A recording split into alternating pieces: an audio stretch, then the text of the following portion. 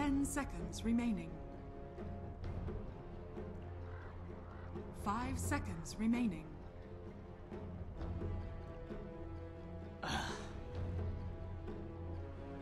Radiant team.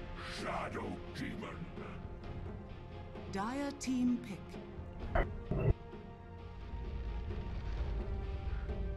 Ladies and gentlemen, welcome back to the Betway WCA 2016 game number 2 of our final upper bracket opening series match. We've got Kaipi going up against Elements 1. First game going the way of Kaipi in pretty convincing manner, but hey, who knows? Maybe game 2 could prove something different. I'm Zyori, joined again by Android. We're from Moonduck TV. Thank you for joining us. Annie, what's going on? How you feeling here coming into game 2? Hey, feeling good. We already got some familiar heroes on the field. We're switching things up. Everything is flip-flop back and forth, so no more ultra super hate on the unfortunate little little bamboo shadow demon. We'll see what's going down here. Kaipi picking up the Mirana first, so Sing Mirana. How you feeling about that?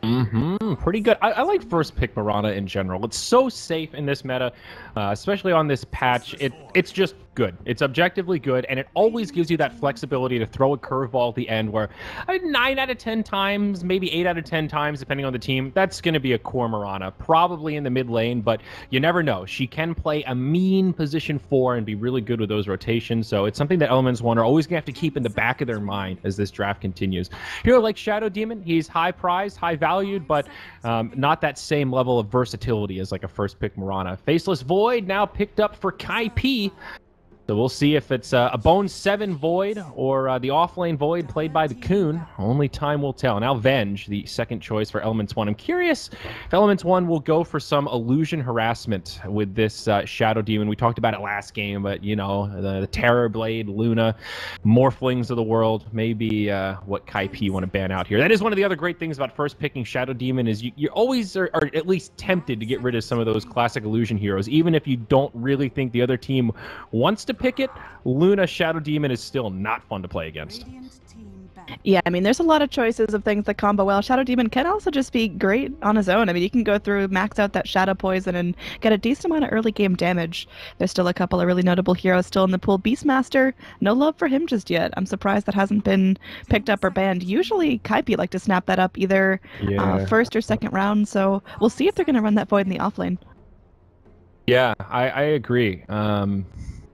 It's really open-ended, honestly. This is, like, for Kaipi, this is the dream. You get 2 really good heroes that can work in almost any draft. There aren't many times like, man, this Mirana pick is super bad. You know, same with the Faceless Void. They're both very versatile in their lanes, and I think that just sets them up to be in a pretty good position. Also a bit strange to see Elements 1 open with their 2 supports to get things started. Both of them a little more defensive against the Chronos here. You've got Disruption as well as Swap to save people. Core but it Venge could be a is position 1 Venge. Yeah, we actually did see it yesterday, so it's possible. I think for some reason unlikely, but we'll see. It's... I don't know. When you're swimming with the big dogs, if you're going against Kaipi, you gotta kind of pull out everything you've got. And I know Core Venge is pretty popular in the CIS region still, even in this current meta. Yeah, but so are these CIS players? No, it's EU, but similar. I mean, it's still done. Yeah. I mean, it's not the rarest thing in the world. It's just one of those, sort of like last game, where they put themselves in this position where Elements 1 had to make plays, right? You've got this Enchantress and this Bounty Hunter, and you pick those heroes because you want to kill stuff, you want to use track, you want to be aggressive, control the map, all those kind of things. And I think position 1 Venge is also a little bit of a strat like that, where she peaks earlier than most other position 1 heroes, and you have to capitalize on that. You have to play that classic kind of CIS Virtus Pro style where you run at them, you're unrelenting, you knock down towers, you take objectives, and you keep the game high tempo. That is a way to win, but I think that strategy is just difficult to execute with, because if you mess up, if you get caught by a bad chrono, if the other team starts to win some of those mid-game fights, all of a sudden that position 1 Venge is not looking so scary against a position 1 Void, for example, you know? And now Kaipi, they definitely watch TI6 here. They pick up that Sand King, which was super popular as an offlaner, just going through and getting a ton done. The Caustic Finale means he is so sustainable. But I think it's going to be run more as that position 4 and have Faceless Void played by Coon in the offlane. I'm still, like, the Coon. What the hell's going on with that? What yeah, kind of we'll call him 33. If he wants to be 33, we'll let him have that. 33. Whenever I see players with numbers in their names like that, I always wonder what the relevance is. What's the story behind that? I know BZZ, for example, 633. It's because the numbers look close to the Cyrillic characters of his real name, and it's like, oh, that's kind of cool, actually. I like that. BZZ 633. What is just regular 33? That's what's baking my noodle. But speaking of noodles, Tinker. What picked up by Kaipi. Was that segue? All right, Andrew, we'll let you have that one. So Lasers. Tinker picked up. There's still a round of picks and a round of bans to make this a little bit hard for Kaipi to execute. What do Elements 1 need to do here to properly respond to that Tinker? Spectre. Okay. All right. Beastmaster's a good start. You've got Vision. That's half the battle, trying to find him in the tree line. They will opt for an illusion carry. Kaipi obviously banned out the Morphling, but Luna left in the pool. Great with Shadow Demon. The Luna synergizes very well with the Elements 1 draft, right? If you just, don't look at the Kaipi side and look at all the Elements 1 heroes, you say, okay, well, there's a lot of good synergy here. You've got some minus armor from the Venge, a lot of physical from Luna, a good mix of magical damage, the Inner Beast to help synergize, and then late game, you've got great Illusion Harass. But you look at what Kaipi has, and I think they're very well equipped to kind of deal with that strategy. Blind from Tinker is going to be very strong this game. You've got incredible magic burst between Mirana, Sand King, and Tinker. Pipe, BKBs, that will be the name of the game for Elements 1, no doubt. But there's still that pesky Faceless Void who can catch any of these heroes, deal with the Luna. I think not that Kaipi have easy heroes to play, because all of them have skill shots and it can be comparatively difficult, but I think in terms of team presence and how they move around the map, Elements 1 are going to have to be a little careful here. It's like, how do they close out the game against a Tinker, Void, Mirana, Sand King? Their high ground defense is just so good, even against the Illusion Harass. Yeah, Kaipi, they've got lots of options of what they want to do here. They're not really locked into any specific positioning, and Tinker has a variety of builds he can go. He can go for that fighting build if he wants to have, really great high ground defense. He can go for the early pushing build if he wants to be a dirty little rat and let the rest of his team do the fighting. Elements 1, they went for the Luna, so they feel confident in their push strat with the Shadow Demon. We'll see what their last pick is going to be to round things out, but it better be a hell of a damage dealer for the mid lane. What could they grab here that would match up very well against Tinker? This is one of those times where calling this last pick does have to do with the comfort of the mid player and, what he likes in this matchup. Makes it a little bit harder to predict, but I think they need some control. Again, like Venge and Beastmaster, pretty good at single target lockdown, but somebody like a Puck that could kind of tie this whole team fight together could be okay, but I do think they want something that scales a little bit more. Invoker could actually be a really good choice here. Forge Spirits for all the right clicks, like a Zoo strat. Does lane pretty well against the Tinker also. Yeah, that's definitely a possibility. There's like OD if they want to go straight damage and have less team fight control. They could also go for like a Death Prophet. That's a good mix between the two, where she has some control, very survivable, pretty good damage. Also great pushing, so it does kind of synergize with that mid-game 5-man Death Ball that Luna, Shadow Demon, Beastmaster already want to do. They've got the double Aura strat with Venge and Luna, so I think they want a hero that can come online a little bit early and join the 5-man, and even though OD doesn't classically fit into that, all right, well, I'm totally wrong. They go with Ogre, so it is a core Venge. Yeah, but they've got Luna. So is it mid-Luna, safe lane Venge? That's really strange. I'm very curious to see how they set up these lanes. Or it's a core Ogre, which, could be a thing. There's a possibility I'm dumb, but do Elements 1 look like they have a level 1 Roche lineup to you? Yeah, actually. That's an interesting thought. Haven't really contemplated level 1 Roche in a while. If they had a lone druid instead of an ogre, I would say absolutely. But with a lot of potions, they could probably do it. They've got decent auras to start things off. They've got summons, they've got tank, they've got a lot of damage. I'm thinking level 1 Roche. I think it's in the cards. I don't know if that's actually the strat they're going to do, but a possibility for sure. I'm more curious if it's core Venge or core Ogre, and I'm starting to think it's Ogre. Venge. Dude, I will bet you a BZZ Pugna, since you're all about that. All right, a BZZ Pugna's on the line. I like this. You think it's a core Venge, I think it's a core Ogre. I'm actually 50-50. I would agree with you, but they have a Luna, and I think Luna mid versus Tinker is really weird. The laser is going to make it so hard for her to reliably last hit. And she's there. They can Venge Ogre in the mid lane, Beastmaster off, and Shadow Demon Luna safe. Yeah, that's true. They could do some dual lanes to compensate for it. I don't know. I'm I'm not taking their feeling time here. I think they're feeling the same thing we are. Like, what the hell are we going to deal with here? Do we need to pick something to counter this ogre? Is it just a one Venge? It's a very strange draft from Elements 1 in that manner. So for Kaipi, what do they need here? They have a very versatile lineup as well. Sand King could be a greedy 4. He'd be the off laner. They could put Void in the off lane or in the safe lane. Same deal with Mirana. I mean, she could be their position 4, and they're looking for a safe laner here. This is completely open-ended for Kaipi. They could pick pretty much any position and set up lanes that can still work in this scenario. Okay, so they take Witch Doctor, another hard support. We haven't seen too much Witch Doctor recently, but great sustainability, big damage. I like it. And they were lacking on physical damage. You know, it does synergize with the Chronosphere, and now this gives them something so that Elements 1 can't just buy a pipe and laugh as all of their damage gets absorbed. I'm really liking Elements 1's creativity here. I think whatever they're doing, Kaipi aren't really able to read it out, and I think that is going to be a nice little advantage. Kaipi are the more experienced team, definitely the favorite to win this series, but I think if Elements 1 keep things interesting, keep shaking it up, I don't know if they can respond quick enough. We'll see. Like I said, even whether it's a core Venge or a core Ogre, there is execution to be had, and both of those are somewhat unconventional. So what's it going to be? Milan does usually play support. I think I might have won myself a BZZ part in this set. Yeah, maybe. We'll see. I mean, core Ogre is... I don't know how good it is. I'm racking my brain of last time I saw it. I have seen a lot of mid-Ogre, and it's actually fine. Wasn't it Moo back in the day that really, like, once Ogre started moving up in popularity, not in the current run, like maybe a year and a half ago, wasn't Moo one of the players that was playing a lot of mid-Ogre? I forget which team he was on. Was it Root? Or that was the team that you always respect ban Ogre first because they would put it mid and just dominate people? Days?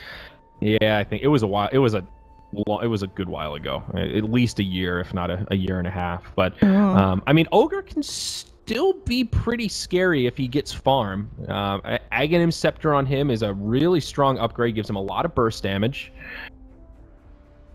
I think it's core Ogre. I think it's mid Ogre is what it is. Oh yeah, mid Ogre, safe lane Luna. I just don't think you can lane Luna against Tinker. To me, that matchup sounds terrible for the Luna, and especially like if you have a hard, like let's say you have Medusa or someone in the safe lane. Okay, maybe the Luna doesn't have the best time in mid, but you want to make sure she gets experience, so she hits a fast level 6, then you can start using her spells or what have you.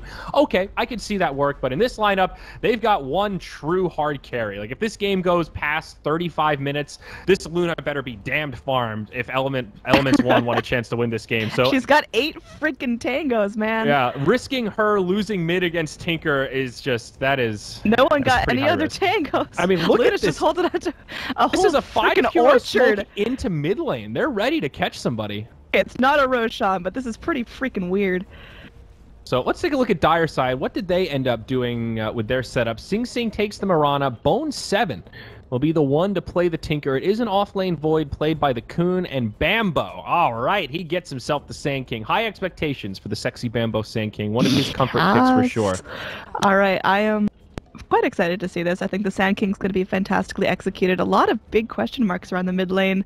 No level 1 Roche, unfortunately, but we've still got our mystery going down of what's happening here. But Ogre's been swapped out, so looks like we've still got some mystery as to who's going where. We'll see when the runes spawn. I don't know what's going on. Ogre now has roaming items. They have swapped heroes, Venge and Ogre. You're right. They did. Swapped. So they were going to do a core Ogre, and they changed their minds. All right, so I'll give you a BZZ, and then you give it back to me. Yeah, give me half of a BZZ set. Just give me the crown, and we'll call it even. So how are they doing these lanes? Venge mid with... All right, so it's Luna, Shadow Demon bottom. Venge mid. You're so triggered. I'm not even triggered. I'm just confused. Oh, Courier Snipe mid lane. Pay attention. Yep, Bambo's going for it. Healing salve on it. Oh, they juke him. He gets back in. He finds it. Now the Courier is guaranteed dead. They do unload the cargo, but Bambo with the early plays here. Very nice. Elements right now with 2 heroes in the mid, and they're opting to sack the off lane. So Pylai Dai and Sing Sing will have this to themselves. Single free farm. And Mitch will be able to free farm here as the Beastmaster in the jungle. Oh, Void is having a absolute bitch of a time down bottom, able to leap off a little bit. The Shadow Poison, not going to kill him off this time. I don't think so. No, well, not even. Level 1, it's just so lackluster. Only 160 4 stacks damage. is still going to do a decent splat. But yeah, it's going to be tough for him to actually get up to wave because there's so much punish. Yeah. Mid-lane. A little bit tough for the Void, but I feel like this favors Kaipi. Elements really need to hit this timing around the Beastmaster. To me, this is all about him getting the fast level 6. That's why you sack the offlane. That smoke rotation, he needs to find a kill, use that to start his snowball, and keep this high octane. If they can't do that, this laning setup will favor Kaipi overall. Even with the Faceless Void struggling, they've got everything else they want. The Sand King can farm, he can rotate. Mirana will have a very fast Ags. I mean, you don't see the Midas Mirana very often anymore, but could be a game where Sing Sing is tempted just because he has all this free farm. So mid-Venge doing alright here. Already had to gobble up one of her shared tango. She's in a bit of a tough spot if she takes any more damage here because she just doesn't have any more regen and doesn't want to eat up that Fairy Fire right away. We'll see how much longer Ogre is able to guard this mid because his own experience is starting to take a nosedive. Right. First point in Ignite. I'll see what he grabs at level 2. We have seen some 0-2-2 build, or 0-1-1 builds at level 2. Nice play there from Bambo to snipe the rune. But that first point in Bloodlust can actually be pretty helpful in these lane setups. It seems like Venge is getting bullied by the Tinker at least a little bit, though Bone 7 is also just getting pushed back in the 1v2 kind of 1v2.5 as the Beastmaster's even helping control runes. Yeah, Beastmaster taking up that Arcane was huge. If Tinker got an Arcane there, then absolutely dead Venge. Yeah, or at least a zoned out Venge who's not going to be able to spend much time in lane. That's for sure. It's also interesting to see Sand King not playing more of a driver's seat role. He's been very popular recently, but mostly as like a core offlaner or the safe lane if you do an aggro try. Using him as kind of impromptu axe that's more magic damage based with the Caustic Finale to dominate melee heroes. Shadow Demon says the neutral. Okay. He bought out completely and just kind of sat there in the middle of it, let himself get nibbled on. That's the play, the free ticket back. But this is like the old school Sand King, where he's just going to be stacking in the jungle, actually leveling up Sandstorm at 2. This is a little bit different from what we're used to in this meta, and I'm curious how it's going to work for Bambo, if he'll be able to get that Blink Dagger and come online, or if this strategy will end up backfiring for Kaipi a little bit, because Tinker is starting to lose this mid lane more and more. I mean, 9 denies on the Venge is significant. Tinker needs that experience. Yeah, I mean, he's still got some flexibility with his build. We'll see if he wants to level up the machines and be able to go for early travels and just bail out of mid and go push whatever lane he feels like, or if he actually wants to go for more points in the laser, more points in the missile, and start being able to chunk some heroes down. Yeah, right now it looks like he'll go for the kind of burst damage build. The other reason why I think March is less appealing is because he doesn't have a jungle to retreat to. The March build, you want to have one support stacking up the hard camp here and the medium camp here so he can just farm that all day, kind of like you would an Alchemist, but Sand King's clearing those camps, so there's nowhere for Bone 7 to go back and retreat to use that March of the Machine. In that sense, I think he is a little bit bottlenecked into this build, and they can definitely make it work. It's not a bad thing, but... Oh, this is going to be big there. Ogre spent a solo smoke on himself a Bambo looking for the same style on the rune, this time not able to go through with the Burrow Strike, and there's actually no follow-up from the Ogre. Yeah, not much the Ogre can do. Also curious to see what build the Venge goes for. A lot of options with position 1 Venge. Dragonlance seems pretty good for her, but still, like, you know, S and Y is always an option. Aghanim Scepter, not too common, but I think it does have a little bit of a merit on this hero when she has the farm. Yeah, we haven't been talking a whole lot about this top lane here. It's pretty much been Sing Sing on the Mirana, doing whatever he feels like doing. Pylai finally getting a little bit of freedom to go and stack. Got a nice stack off there. Should get some decent experience off of that as well. So this top lane's going very well for Kaipi, not feeling a whole lot of pressure just yet. Let me give you the cliff notes for the top lane. Sing Sing is killing creeps. That's about what's happened so far. Beastmaster, this is really his first rotation back in the lane, and I'm a little bit surprised. Scan revealing Milan here in the corner. Beastmaster, oh, nowhere for the cast to bounce. This could still be a kill. He gets hit by the curse from the Witch Doctor. Sing Sing, shoot arrow, miss arrow. I think he still finds this kill. He'll die to the damage over time. First blood for Pylai Die. It's a very late first blood. I think there's been a lot of attempts to go in this Tinker mid, but... Why did he rotate up there, though? The reason you jungle Beastmaster and sack the offlane is for that fast level 6. He's one of the fastest junglers that you can have right now outside of Enigma. And with him making that rotation up top, it kills that timing where he could just rotate and destroy this Tinker before he hits level 6. And now he's behind. It feeds a kill to the Witch Doctor. That is honestly a very costly first blood. That's way different from the Ogre just getting picked off in the mid because they overcommit. There's a lot riding on the back of this Beastmaster to control the tempo, and now Mitch's tempos have been controlled the other way, Annie. This is so problematic. I'm so nervous for Elements 1 now. All right, I need you to take a couple deep breaths. Anything can still happen, but oh Milan. god, Milan goes in. He wants to find something. Like Bambo this. easily able to punish the wave of terror, comes back out. Sandstorm to finish the job. There will be a magic missile turning things onto Bone 7, but I think it's going to be Vengeful Spirit just booking it out of there as fast as he can go. So unfortunately, a trade not going the way of Elements. Elements want a little bit of credit there. They have the right idea. You don't want to let the Sand King just stack and freefarm. If you can, contesting it is huge. If you can kill him when he's low HP with a Dust or a Sentry. There's a turnaround. That's huge, but hey, Bone 7 dies mid. Okay, double damage Venge makes that a little bit easier. A nice pick off there, much needed. Shadow Demon going in with his last little bit of health and mana, just pops the disruption and just TPs out. Does not want anything to do with the rest of that kill. He was the setup and nothing else. But like I was saying, I think it's the right idea to try to contest, but so risky to just walk into the darkness like that, and just hope the Tinker isn't going to have the damage to deal with it. Looks like Luna is able to harass the Void pretty effectively, and now they try to kill this stack. They're going back in there. There could be some bloodshed in the mid lane. No ogres here. And they want to go in. Mitch is a nice easy kill. The cask will bounce. He doesn't have a roar just yet. Yeah, he's maledicted. He's Sandstormed. He does not get out of there alive. And now Ogre just kind of stumbling back towards the low ground. Might be cut out here. The Void, only level 5. Needs 1 or 2 more creeps to get that level 6.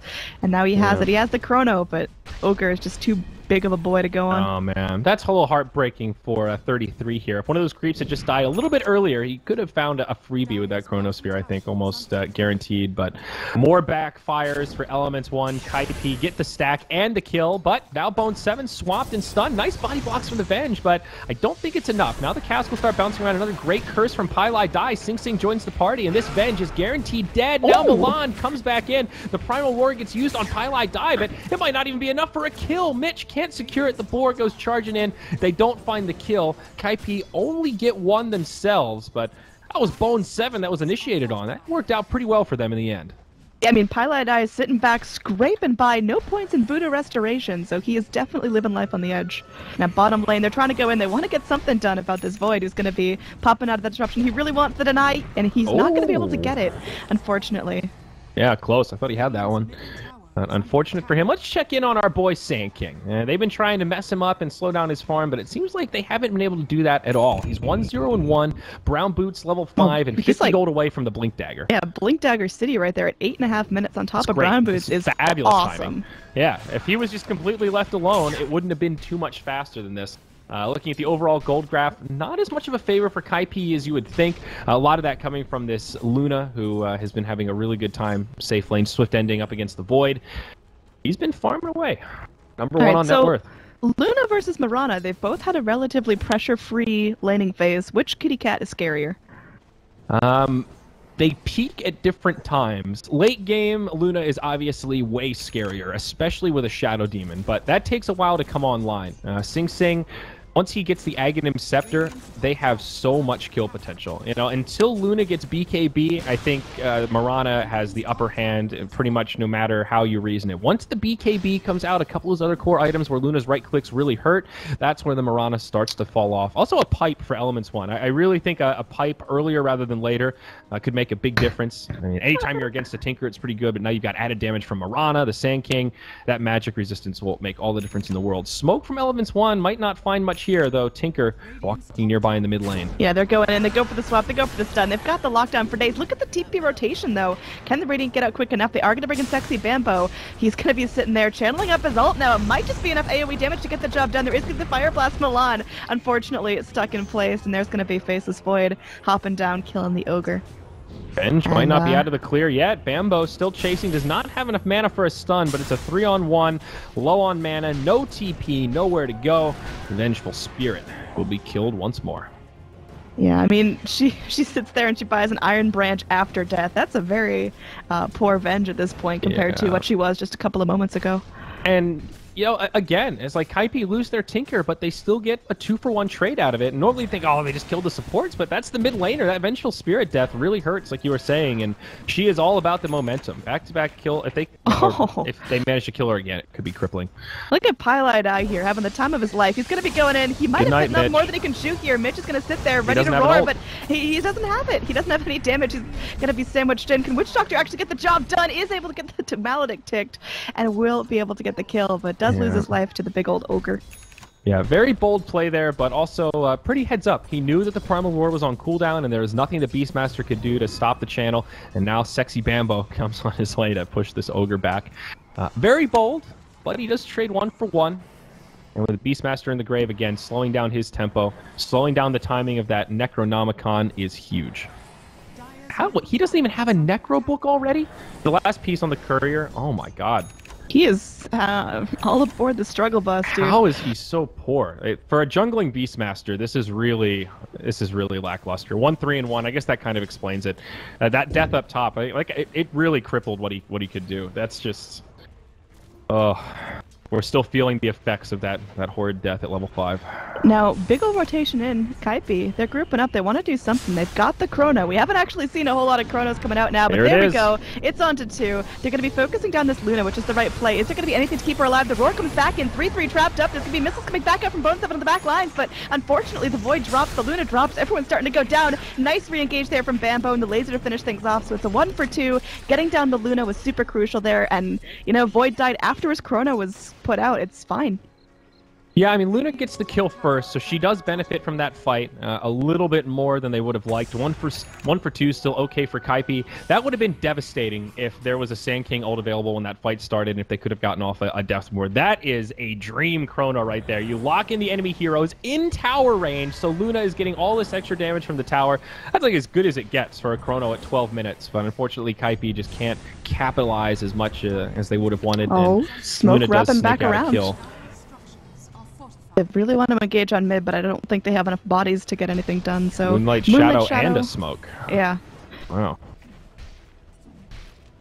Radiant making sure they've got vision here on the high ground. They really want this tier 1 tower. And this is pretty costly. I mean, this is all of Elements grouped up, and I guess to be fair, Kaipi are still pretty grouped up as well. Yeah, I mean, they got the Tinker doing Tinker things in the back lines, but yeah. We'll see who's the first to jump. We got a good old standoff going here. Right. Kaipi farming a little bit more. So I feel like Elements are thinking, hey, there's no Chronosphere. Maybe we should fight. But Kaipi are also thinking, well, there's no Eclipse, and that is the only reason they're able to get a kill last fight. So, hey, maybe we should fight. But neither team really wants to initiate it because their big spells are down. So it truly is this stalemate, both sides just looking at each other across the river, kind of playing this game of chicken. Like, are you going to go? Yeah. No, you're not going to go. Okay, well, we're not going to go. And Venge is just farming away. Might be able to find a swap here Venge if wants this to Void go. isn't careful. Wants to go onto the tower. They've got some follow-up here. Witch Doctor now coming back in, has that Death Ward at the ready. So if they can land an Impale and temporarily disable the Radiant Heroes, then there is a ton of damage coming out from Kaipi. That's what they're looking to do. They are going to go in the deny. Again, not there, so Kaipi a little bit off the mark when it comes to those tower denies. Venge looks so buff with the Bloodlust. It's actually ridiculous. She looks huge. Pretty awesome. She is straight Amazonian. Yeah, really. In terms of her item build, it feels like she just doesn't have a whole lot. Her net worth isn't terrible, but is she going to translate that into polished items? I mean, at some point she has to. Is there something on the courier to be delivered? That is the Necronomicon for Mitch. So, no, it's just a relatively underfarmed Vengeful Spirit. I mean, Ring of Aquila, Magic Wand, Power Treads. She has a lot of good items that provide a lot of value, but this is where you want to start moving into something. I'll give you a little more meat on those bones. I think Dragonlance is the next item of choice. She will move in on the Bone 7. Poor buddy. Does have his BOTs, though, which he picked up right before that death. So that one hurts a lot less than the others. At least now he's got the big item to start moving around the map and getting his farm going on. That's the big benchmark or milestone, I guess you could say, for the Tinker. So not all bad for Bone 7, even though he's had a bit of a rough start here. All right, now Luna just chilling around. She has 1 kill, 1 death. Not a huge game impact so far. And, I mean, she's picking up that point booster. So are we going to see Luna Ags just focusing on getting the most damage possible out of the ultimate? I'm sorry, from which hero? Luna. Oh, Luna Ags. Wow. When you said that, I thought you were theory crafting about it, not he had a point booster already. No, that's why I started off with he has a point booster. Wow. I don't know what to make of this. I've seen it before. I've seen... It's cool. It just doesn't scale that well. It's definitely good. I think it's better than your average player would give it credit for. You know, it sort of has that reputation as being a kind of a joke. It increases the beam. It removes the max beam count, increases the total beams, and makes it buffable. You can put it in an area or on somebody else. So that part is kind of neat. When you think about how they've been playing with the Venge, you know, she can swap in with the Luna ult on top of her and do a lot of damage. That's some cool synergy there. Yeah, I mean, game winning, though, is another question. That I'm not sure about. I've seen it combined with an Ethereal Blade just to go and ruin someone's day. Hey, there's a Corona coming back in. They're going to be focusing on. They want to go on the bench. Time dilation sprayed out onto all 4 heroes. Highlight Eye with a great ult to follow up. They've got so much damage. Everyone's dying. And now they're going for the chase here. Shadow Demon, one of the last survivors, they're going. They're trying to just beat up everyone. But Ogre's able to TP back to the well. Shadow Demon, probably not so lucky, is going to get just... shoot on. There's nothing he can do. So that's going to be a 4 for nothing. Huge. Cost Kaipi a lot of spells, but that is absolutely worthwhile. That is the dream setup for them. Chrono into Death Ward, into Epicenter. It doesn't really get too much sweeter than that. And if you're Elements, it's hard to deal with. That's sort of why I'm looking at this Aghanims on Luna. Like, yeah, it's cool. It has some options. Maybe they'll get some kills, but it doesn't stop that. It doesn't matter even if she has a BKB. That kind of fight is always going to be a threat for Elements. And now Milan, yeah, that's just a free kill. Hey, Kaipi just ran him down. Now Split TP's in. What is going on here? That was okay. He's got friends. Sing will die. It's not all bad, but that was bold, Cotton. I guess they knew a lot of their CD or spells were on cooldown, so maybe not as risky as it looked, but bravery for sure.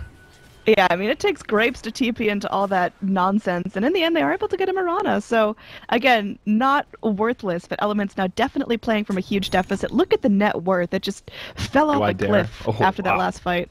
Yeah, that's like the slide they had at the Summit 5, just straight downhill, baby. Oh, yeah. All right, so now we are going to see a blink into the pit. Bambo could be in a bit of trouble. What a player, though. He breaks the smoke, scouts out the Rosh, and makes it back to the high ground unscathed. That is a sexy Bambo play right there. It's like, oh, you guys are smoked up. Cool, no big deal. I'm just going to break it and walk away.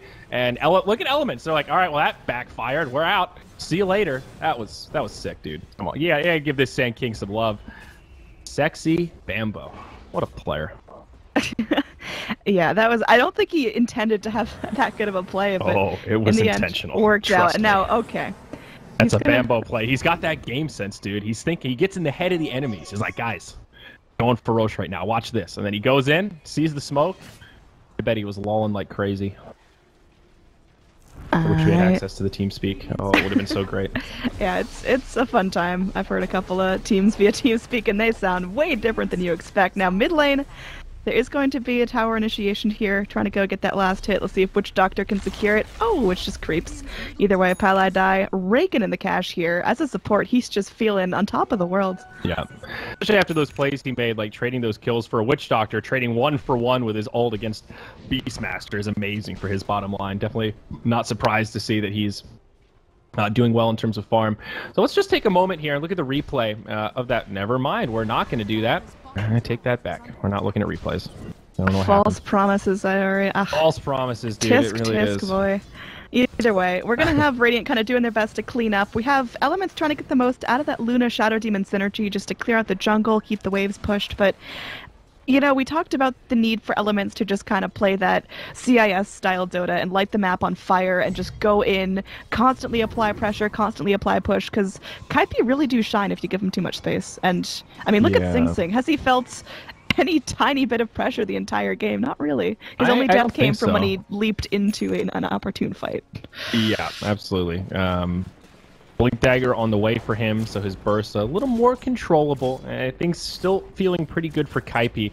The one game changer is BKB on Luna, but I mean, how much of a difference does that make given that she's not going this right-clicking build? That is one of the drawbacks to, you know, Dragonlance, Aghanims. It turns her into a glass cannon, and well, it just makes it hard to execute with. There's no other way to say it. You know, if they get the jump, sure, they're going to be able to blow somebody up. But if Luna gets jumped on, if she gets hit by an arrow, even if she gets stunned by the Sand King, how does she stay alive to even get the ultimate off? There is so much disable, so much burst damage on Kaipi that I think when you go with a build like this, you really run the risk of just getting blown up before that upgraded ultimate can even make a difference. All right, it's a big moment here in the game. Everyone's ults are up, and we talked a little bit about how the game is so flux and flow around these big ults, but I mean, it seems like both teams are ready. They're grouping up. They're kind of walking together to make sure they can't scout anyone, but Dire down bottom, Radiant up top. So far, no huge 5-on-5 engagers. Roshan is still up. I'm surprised it hasn't been more of a hot topic. Yeah, it's, okay it's there, true. buddy? No, I'm just, you know how Twitch chat is usually just mindless spam. Then every so often there's that one line that you're like, that's actually pretty funny. That guy's pretty good. Oh, don't encourage them, Andrew. What are you doing? Oh, it's, you know, every so often they just hit that zinger just right. Like at the beginning, I saw a good one, and you said, you know, Elements 1 are really creative, and sometimes creative stuff can catch people off guard. And somebody was just like, lol, creative. They just fucked up their draft. Be honest. Damn, too soon, dude. Too soon. Brutal. Oh, jeez. The perfect Okay. timing, you know, little guys like that just make me smile sometimes. So Blink Dagger up on Sing Sing. Once more, Elements 1 will try to take out this dreaded Tier 2 tower that cost them so much pain in the fight prior. They will bring it down, but Kaipi, some nice split push, taking out the Tier 2 mid as well as bottom. Not sure if they're actually going to be able to finish them off. Elements 1 can push very quickly, so they will come back to prepare for this high ground defense, but this is where Kaipi really shine. They do so well when they have a high ground bottleneck like this. Even just Tinker alone is hard for them to deal with, then you compound that with Epicenter, Chronosphere, it gets very difficult very fast. Pylai die, kiting the creeps around, and they will end up trading 2 for 1 in terms of towers. Great defense, only a little bit of chip damage on the Tier 3. Ends up being another good trade for the Dire squad. Yep, I mean, again, the entire time, Sing Sing has been playing his own game. Like, I'm half sure that he's just sitting back, blasting some music with his earphones in, just ignoring what's going on, because he's just had such a successful time roaming around, pushing lanes, not necessarily needed to fight and initiate with his team. He's got that Ags, he's got Blink, he's got 2,000 gold. So what does he get next, though? I mean, normally you see Miranda start to transition into survivability at this stage. Like, Lincoln's is a very common item after this. He might go BOTs, so he has more mobility for split push and just to get into fights.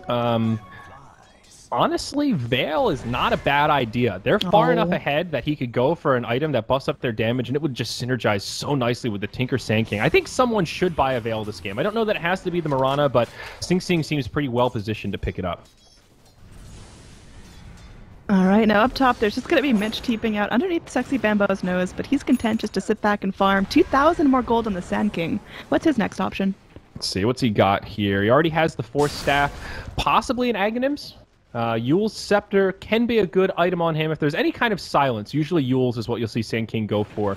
Still a good item just to give him that chasing power, the extra movement speed, some catch if he's able to blink in, stun. His team can't close the gap. Sometimes the Yule's prevents the getaway. I think Yules or Ags, probably my top 2, or the Veil. He could also be a good Veil carrier. It really, to me, it doesn't really matter who gets the Veil. I just think somebody should get it. I also like that Pylai Dai went for the Force Staff. Sometimes it's tempting for Witch Doctors to try to go for an Aghanims for the big damage, which can be great, but he's going for more survivability, utility with the Force Staff. You know, like a Glimmer Cape next item could be very good on him as well. Or a Blink Dagger.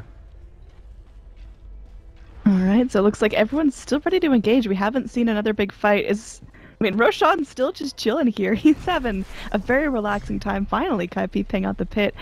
With a Luna, with a Faceless Void, with a Mirana, I'm really surprised we haven't seen more action there. Yeah, things definitely slowing down a little bit. Luna with her prized Aghanim Scepter, another 2k gold, so maybe BKB will come out next. The thing that I don't know about this Luna Ags build, I mean, I've seen it mostly in kind of like troll scenarios, or when you have an Alchemist and it's like, all right, handing out Aghanim Scepters, here you go, Luna. I don't know that I've ever cast a game where it's like Dragonlance Ags. This is our strategy. Well, I'm going Magic Burst damage. So how do you transition now? The one Blink time Dagger? I've seen this was in WCA. I want to say Wings ran it, and it was horribly, or in rather DPL, horribly unsuccessful because it was a position 4 Luna that built first item Ags on top of Brown Boots, then Ethereal Blade, and just, okay, it E-Blade.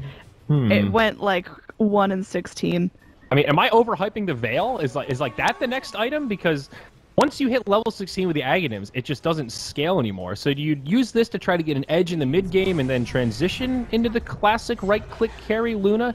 Like, we see Maranas do that sometimes. And if a game goes really long, she'll eventually sell the Aghanims in favor of, you know, Butterfly, MKB, BKB, these sort of classic right-click Marana items.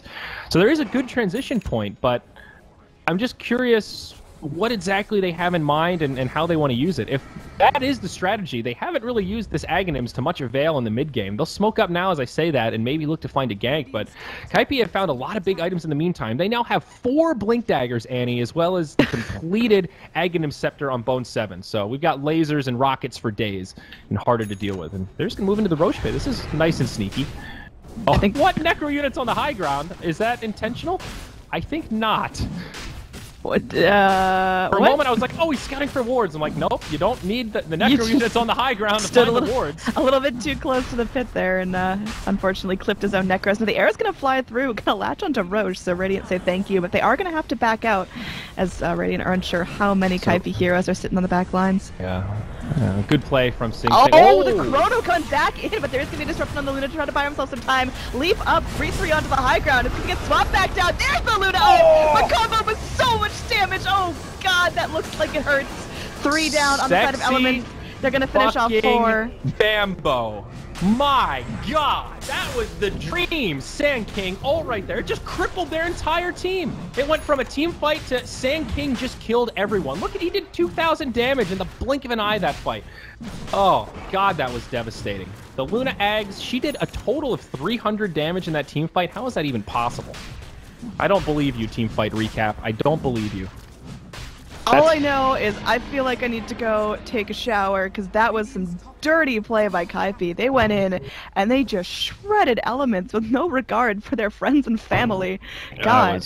I mean, just insane team fight. At first, it seemed like the Chrono might not have been the best. He only caught 1, but it did force out the disruption straight away, and it was just enough of a distraction where Elements didn't seem entirely sure if they wanted to just retreat and leave their Luna high and dry, or if they wanted to commit to the fight and try and keep her alive. And that moment of hesitation opened up the opportunity for Bambo to set up that huge ult and do crippling damage. And of course, the Tinker just spamming across that whole time also really adds up. So now Roche goes the way of Kaipi. They pick up the Aghanims, or Jesus, the Aegis of the Immortal on Sing Sing, who also has a completed Lincoln Sphere. So he has gone for this more... that would be broken. But he has gone for this traditional just Lincoln Sphere build. It is pretty good this game, to be fair. A lot of single target. And the regen also really helps. Mirana does have some sustainability issues, so, you know, Lincoln's very good for that kind of stuff. All right, so sitting back, mid lane, we could have a little bit of an engage here as there is the swap available on the Vengeful Spirit, but Sand King, obviously a very ambitious target to go after. We'll see where the next action's going to break out, but for now, Kaipi are pretty content with their position. Overall net worth is going to be about 14,000 in their favor, XP 15,000. How did Kaipi finish the job? How did they go through, rip off the Band-Aid, get the high ground sacked? I mean, at this point, they really just need to win 1 or maybe 2 more team fights, and they can just do it. Bone 7, oh no, he blinks right into him. They were ready and waiting for it. Mitch had a bird on the high ground, but Tinker, he kills 1 before he goes down, and Pylai Die, he's ready to join this party. He drops the Death Ward, and they trade 2 for 1. Elements trying to go Yu-Gi-Oh style with the trap card, but it backfires. Yeah, I mean, in the end, overall positive trade, and Elements now have to run backwards. Kaipi, they're ready to go. They're ready to get the job done, but do they have enough bodies in the area? Leap forward. Bambo really... Oh! Nice Lotus Orb. He's able to go and set up Bambo. Up top. Dial points for Luna's days. Dead? Nope. Okay, TPN should She's be okay. Fine. Going in. All right. Okay, well, that's the That end of Void. Ult. Yeah, I mean, again, it's cool. Like, that's flashy. Yeah, you kill the Void with the ult, but... Oh, they could go for another here. That's actually going to make it definitely worthwhile. Sing Sing in some trouble, leaping back, wants to go, wants to just bail out. Throwing out everything left and right. Pylai Die coming back in. There's a BKB, though. He's going to be sitting there taking a whole big chunk of damage from that carry Venge. But he's actually going to juke his way through the trees. The Voodoo Restoration keeping him up. Sing Sing might be the one to fall. Aegis triggered. Can Pylai Die come back in the fight in a convincing manner?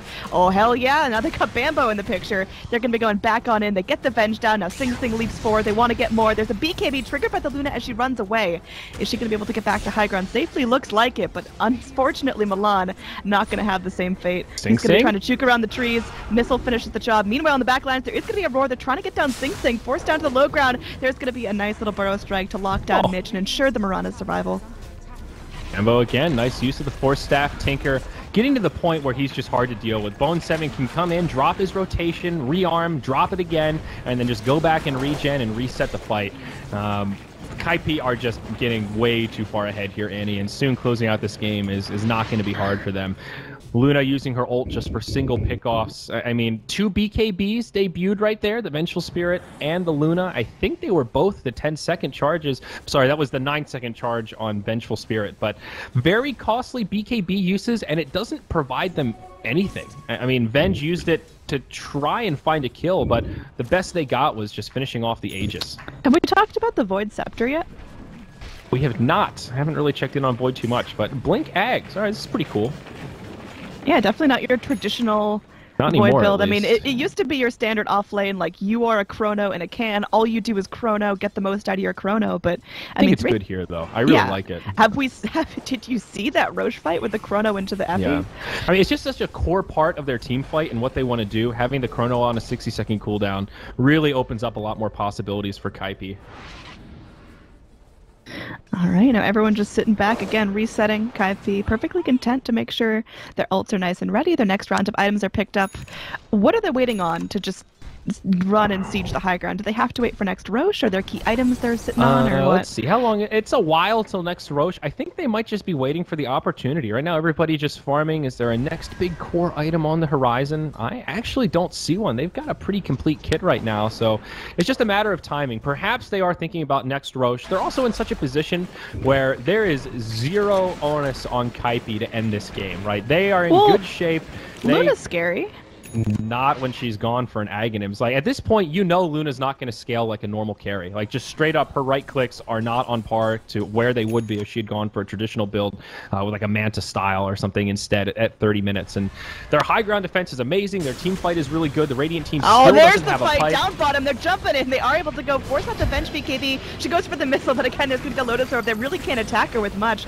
And there's going to be a Fire Blast sprayed out every which way. So forcing out some big spells from Elements. And they've really got to make sure the Elements are now all BKB, in, all focused. Man, forcing out the Venge BKB and not getting anything out of it hurts so much. It's down to 7 seconds, and the item has provided so little value. Dire's top tower is under attack. I don't know. I think Kaipi are just slowly but surely getting to that point where they want to take fights, but not forcing it. LeBron just gets destroyed. And that's how easy it is for him. They just blink in, burst somebody down, and walk away. That was in the enemy base, by the way. It's not like the Shadow Demon's way overextended. They just jump in, say goodnight, and we're out. Meanwhile, Mitch is just kind of going for a relaxing hike through the trees, He's still munching his way playing in. Yu-Gi-Oh up here. He's trying to catch this Tinker, but I don't know, man. I don't think this trap card's gonna work out so well. The Tinker is really getting scary. Bottom lane, they're jumping all in. Bambo channeling the ult. They've got the Chrono to follow up. All it is just a tool to hold everyone in place. There's the Luna dropping her ult. She's actually doing a fair amount of damage. Sing Sing's going to be down to drop, and now the rest of the team will be able to hop out. They lose their Sand King, they lose their Mirana, but on the back lines, they've got nothing. They've got no BKBs. It's a Lucent Beam to stun up the Void, but I think Still this might be a surprisingly TP good. back in. Shadow Demon looking for something. They have the catch with the disruption if they can land it. And they're going to be going in the blink forward. They are able to get the disrupt off. The Necro there to cause some havoc. And there's going to be a couple more bits of damage coming out. Wild Axes. Oh gosh, Void able to get the job done onto the Shadow Demon. And now 33 in some trouble, leaping back out. But forcing buybacks and living through the onslaught, Kaipi are in a perfectly fine position. Look at Tinker. He's just cruising. He's still spamming rock. Nobody bought back on Elements, so they at least have that going for them. But part of that is because they're just too broke. They don't really have a lot of buybacks to go around. A pretty convincing team fight for the Radiant, though. You look at that net worth change, and it's a 2k gold swing. And there is some legitimacy to the Aghanims Luna. It does huge burst damage like that, but again, it's just so isolated on such a long cooldown. I see that as great. You extended the game a little bit longer, but what's the play to transition that into a Roche or into an actual tier 3 tower kill? As soon as that fight was done, after they killed the 2, there was still a Tinker there ready to do massive damage when their BKBs were down, and they still have no answer for that. I mean, maybe Kaipi need a pipe for themselves to deal with this Luna ult. At this point, seeing how much damage it did there, I think it's somewhat warranted. Also, when did Pylai Die get an Aghanim Scepter? You see how much damage he did there? He's also level 16. Like, this Witch Doctor Death Ward's proving so effective. I think he's had that thing for like a decent while now. Yeah, he's sitting back. He's like having a really nice Witch Doctor game from basically the laning phase when he sat up top with Sing Sing and just kind of stacked jungle with not a care in the world. He's been doing great. Now we see if Kaipi are able to go and actually end the game at some point, because if this does go ultra late, Shadow Demon Luna becomes a bit of a threat. I honestly don't think it becomes that scary this game. Tinker is just Tinker versus Luna in a 1v1, it's all about initiation, but it just takes catching her once without BKB after he has Hex, and that's that. Bone 7 does get caught by Mitch. This time the trap card works out. He spent so much time hiding in the trees trying to catch the Tinker. Meanwhile, Bambo in some trouble, going to be going in. He's actually going to be on the aggressive here. They want to go back in. LeBron, he gets the blink away, but will unfortunately tick down. All right. Caustic Finale, good trade for Elements. That's nice. But what will it yield? And they actually put some pressure on here. Kaipi coming back to make a defense. A lot of BOTs on this Dire side also. 3 pairs. So it is kind of easy for them to deal with this split push. They have a lot of options in terms of getting heroes back to the base. Oh, going back in. They really want to no. get the job done. Leap in. They get a mini stun there onto the Luna, but she's got her ult ready if she really wants to unleash on this. They are going to bring the time dilation. There's the ult. Pop down. The chrono. There's no vision. She can't do any damage with it. Oh, that's not good at all. That's a BKB, long ulti cooldown wasted, and she just drops. That's like game almost losing. game right there. She has no buyback, BKB down, no ult for a minute and a half. Might not be the end of the game here, but they either get Roche or they're going to get top lane of Barracks. I mean, that is just almost as bad as it gets, I think, for Elements 1 in that scenario. I mean, maybe 2 people could have died in one instead of 1. Vengeful Spirit. There's going to be a TP coming back in. Oh my golly gee. That's everyone. Swap back baby. in. She's, yeah, this is game. Yeah, well done by Bone 7. He drops the blind. Now Milan on the run, but they're out of resources. It's just too much damage. Now 3 heroes in the grave. No buybacks available. Kaipi with all 5 still alive. Pressing through the enemy jungle, and they are going to beeline it down to this bottom lane of Barracks, I think. Forget about Roche. They don't need the Aegis. They're winning these team fights left and right. Still 80 seconds till Luna's up. Luna's ult up. Jesus. Luna's ult is up anyway, and that is the scariest part of the Elements draft. If that's not available, I don't think they can really find these kills. Yeah, it seems like Kaipi posturing to actually go through and push the high ground and get buildings this time, because they've had some fun. They've had their Tinker up past the tier 4s trying to spray out missiles, but no actual siege onto the buildings. Now there is going to be the leap up. Void sitting there in the wings waiting with his chrono. Oh, so much hate for Shadow Demons, man, but he does end up catching the Luna as well. If they can follow up, they can kill the Luna. That's huge. She ain't got no buyback. Oh, that poor kitty cat is going to be in a miserable position. Gets smashed through the BKB. She makes her way back to the well, but I don't think there's really anything she can do. The roar's committed. Sexy Bambo locked in place, but he's going to be 4-staffed back. Oh, God, the Dagon. Bone 7 Tinker Dagon. It hurts. I'm not focusing on the tower, but they don't need objectives. BKB popped by the Venge. Luna survived. Ultimate up in 25. They killed the Void. That's something. Now Moonlight Shutter to disengage. I mean, Kaipi kind of just having fun with it there, honestly. They could have gone for structures, and instead they went for hero kills. Not too eager to end this one. Just happy to demoralize their opponents, it seems. Yeah, I mean, they're just grouping up, like you mentioned. They're not on a strict timer. Again, chrono, like 75-minute Luna is scary, but at this point, Sing Sing still has plenty of time before he's losing any power. Yeah, that was a sick chrono, though. You really want to catch the Shadow Demon because he's the one hero that can reset and keep somebody alive in there, but just getting that Luna in the backline and isolating her from the rest of the fight is the cherry on top. Using some illusions on the Dire side, getting some sure damage into the ranged Barracks, and now Kaipi looking to retreat, and I would imagine they move into the Roche pit pretty soon. I think Aegis of the Immortal makes this siege a lot easier. Yeah, I mean, I think it just gives you more tools to play with. Like you mentioned, Kaipi, they're definitely feeling secure. You look at the overall net worth, we are just about 25,000 in favor of Kaipi. Yeah. They're not going to be losing any huge traction anytime soon. And remember, there's still a ways to go for this Tinker. He's only at Dagon level 2, can still pick up the Scythe of Vice for the ultimate late game Tinker. He is really scary and not even capped out yet. KP moving into the Roche pit. Aegis on the way. Vlad's even up on the Faceless Void. Looks like Elements 1 will not even be able to contest this. Alright, so Roshan going to be melting down. No real contest. There's really no way Radiant can get involved in this. They're just smoked up, trying to get something done in this top lane. Maybe trying to go for a bait. Maybe they think Kaipi are there. But at this point, they've got to just get their farm, get back, and start defending their structures. I don't think they'll be able to split push this so easily. Manta Style now out on Luna. Starting to get to that Luna state that we're recognizing where she's a little bit more of a right clicker. Level 20. Still pretty decent net worth. I am pretty impressed at how well Swift Ending has been able to farm this game. Given that his team has been under so much pressure from all this team fight, he's still number 2 on net worth ahead of the Tinker. Yeah, I mean, he's doing his job. He's trying to find something here, but now Mitch might be caught out here. There is going to be a rotation back in. They've got to find something. Oh, nice blink away. The Mitch is going to be able to TP out, but still, he's just trying to make space. He's trying to occupy the Sand King, trying to maybe bait out a couple of resources while the rest of his team kind of cowers behind their tier 3s. Alrighty. Stalemate continues.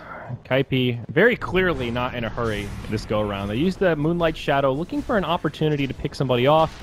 Couldn't quite find it, and they will just group up and starve the map, clearing out the Radiant Ancients, and over time they're just going to pull further and further ahead. Elements 1 don't have a single ward down outside of their base except for this guy over on the side, and they are pretty timid moving out of their base. Beastmaster's picked up a Shadow Blade. He's also carrying a gem. Bambo, gem carrier for the Dire squad, killing any wards that Elements 1 drop down outside of their base. Very limited options. Yeah, it seems like now Kaipi, they've got all their lanes pushing in. They're going for the strangle. They're just trying to completely suffocate them from top, from bottom, having a fight in mid. I think it's going to be a GG push very shortly.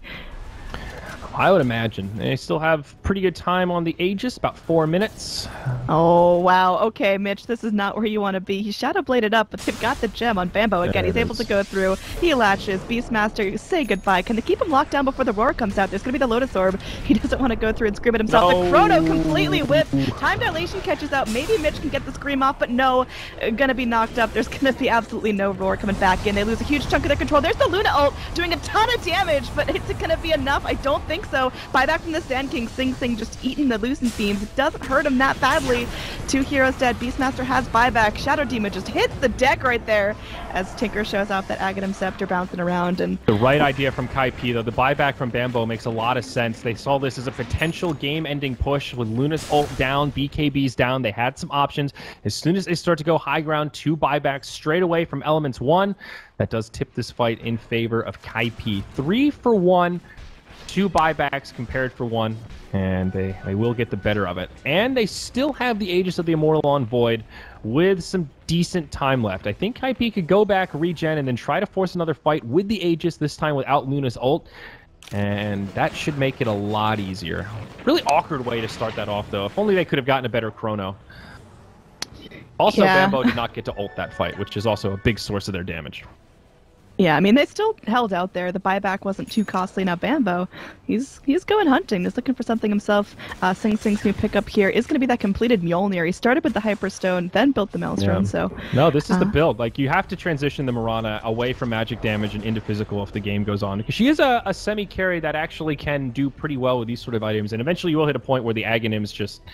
the magic damage pales in comparison to something like an MKB if Luna goes for a butterfly, for example. So smart plays from Sing Sing to start to transition, to have some actual right clicks.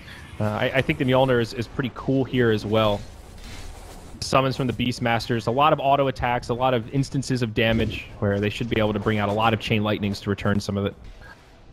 Yeah, I'm excited. I think Kaipi are building pretty well. We'll see if they can actually execute, because again, we've been talking about their huge lead for the last several minutes now, and they've not really been able to go and pick up any structures. Yeah, they got a tier 2 bottom, but both racks still standing. Yeah, there's a but 30,000 net worth lead, but can they translate that into game-winning objectives? Now Mitch in some trouble. This could be mass TPs onto him. Looks like he's going to roar himself away, but Gem on the down, back lines, no you do have the buyback. Chrono. That's going to be 2 trapped in the Chrono. There's big old missiles to follow up. There's a self-disrupt.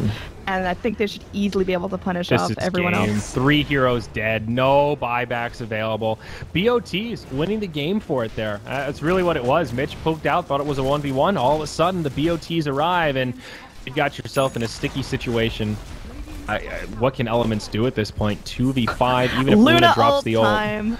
I think they gotta have one more big YOLO ult in them. They've got to punish Sexy Bambo that one last time. Yeah. And we'll see. Jumping forward. Kaipi played this really smart. I really think there was no pressure on them to end this game. They did such a good job controlling the map. If you watch their movements over the last 10 minutes, they've spent a lot more of their time farming in the enemy jungle than their own. They just made it so that Elements 1 had nowhere to farm, slowly strangling them out. And over time, just look at the gold graph. They just kept pulling further and further ahead, finding little pickoffs here and there. It's not only about killing the structures. If you can keep finding that farm. Luna wants to hit ours so bad. Buyback. Here's the ult, Luna. This is you. Go forward. There you go. Oh, this is kind of painful to watch. The Hey! slow demise of this base. There's the ult. Oh. Lackluster. Tickled Sing Sing a little bit. He leaps back to safety, and they're just going to reset and go for it once more. Yep, they've got Chronosphere to start things off. They do catch up Milan, not the primary target, but they're still able to easily clean him out, and there's going to be the leap forward. Gosh, this Dagon looks like it's very uncomfortable. The roar on the back lines mean Mitch might be able to do some damage. Bone 7, taking a lot, does end up falling. Buys back, is going to be able to go back in, but there's going to be the Epi. Oh, golly gee, goodbye Luna. She's got no buyback down for 100 seconds. It's up to Vengeful Spirit. Can Core Venge get it done? I don't think so. Really good play by Pylai Dai there with his ultimate just standing his ground. He got off a full duration death ward pretty much in the face of the Luna and set up for Sexy Bambo to channel that ultimate. And there's the GG. We're done. Venge gets popped, and that'll be it. 2-0. Kaipi taking the series over Elements 1. They were pretty heavy favorites coming in just based on the odds alone, 45-15. Pretty convincing series. Kaipi living up to their reputation, and pretty exciting games. Bambo with some pretty clutch plays that last match for sure on the same